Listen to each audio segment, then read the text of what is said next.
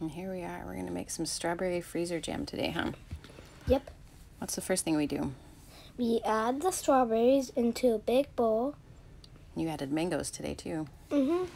Add mangoes if you want. We need 4 cups of mashed up fruit in total. Yep. Then mash it all together. I use the stick blender to get the other big chunks. And just a masher is kind of tough work, huh? Plus, it doesn't get rid of all of them. Plus, sometimes the fruit gets stuck. Yep. And then what happens? Then you add a cup and a half of sugar and 1 packet of freezer jam packed in. Then we mix it all together. I used a spatula. Yeah, you did a really good job there. You check for chunks? And I blended it with the same blender stick.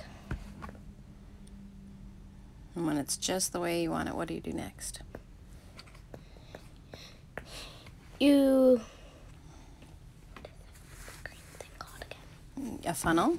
Use a funnel? You use a funnel, then grab a couple jars. Or any freezer-safe container would work, right? Yep. And then you just put the jam in. I use a plastic scoop. And I just put lids on.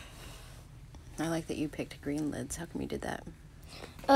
Because it looks like strawberries. Yeah, they do. Strawberry jam looks like strawberries.